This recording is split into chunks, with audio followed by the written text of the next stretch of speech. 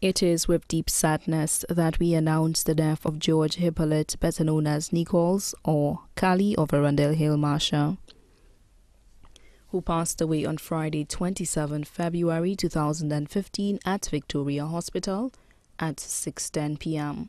He was a security officer at the Central Library and a jeweler. He was 61 years old.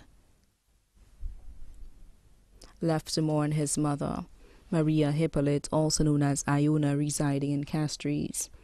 Father, Juan Joseph, also known as Mr. Joe of Hospital Road. Sister, Felicity Hippolyte, also known as Angela of Forbenier. Brother, Matthew Hippolyte, also known as Jack of Soufrière, and Timothy, also known as Tim of Canada.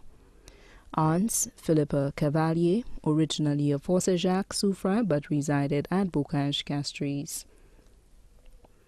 Eileen Joseph and family of Bouton. Uncles, Fred Joseph and family of Lastic Hill. Hughes Joseph and family of Babonneau. Nieces, Aurelia Hippolyte residing at Forbenier-Soufrière. Cleophas Hippolyte residing at Forbenier-Soufrière. Nephew, Martinus Hippolyte, also known as Reebok of Soufrière. Close cousins include Winston Clement and family of Arundel Hill, Castries. The Cavalier family of Bocage, Patterson's Gap, and Rosalie. The Clary family of Bocage, Castries. Other relatives include children of deceased aunt Lumina Hippolyte of Soufrière, the Philip and Fulgence family of Castries and Soufrière. Fania Joseph and family of Soufrière. Children of deceased uncle Stanley Hippolyte of Soufrière. Stephanie St. Amy and family of Forbenier-Soufrière. The Hippolyte, Je and Frederick family, all of Zeno-Soufrière. Jerome Modeste and Jacinta Modeste and their families of Caroline. Also left to mourn are his close friends, including the boys of Riverside Road, Castries, other relatives and friends too numerous to mention.